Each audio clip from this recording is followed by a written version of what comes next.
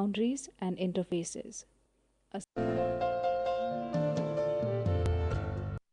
boundary and environment. The features which define and delineate a system from the environment form its boundary.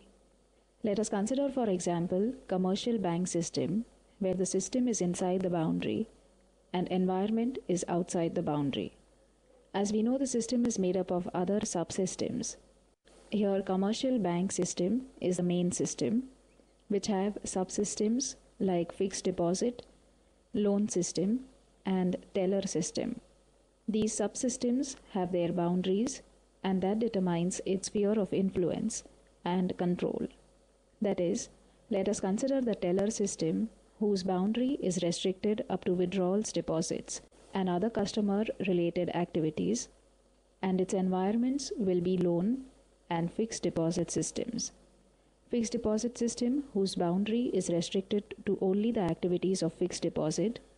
Loan system, whose boundary is restricted to the activities of loan. Boundaries and interfaces.